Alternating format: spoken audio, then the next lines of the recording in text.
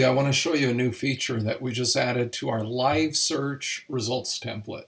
So one of the things people often ask us about is the ability to save searches from the map for clients. So this isn't the agent saving a search, this is a user. So say I want to come here to a website and I say, well, I want homes that are in this area between, let's see if I can click on this, between where this highway kicks in and this one, and then, back up here.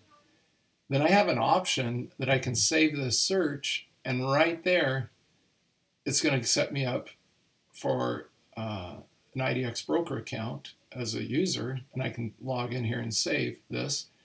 And now the client will get updates for those properties as those things come available.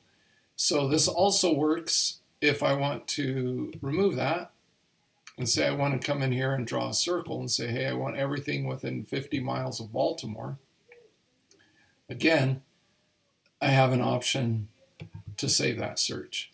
So we think this is the beginning of something really great for our clients to be able to get more saved searches from their users.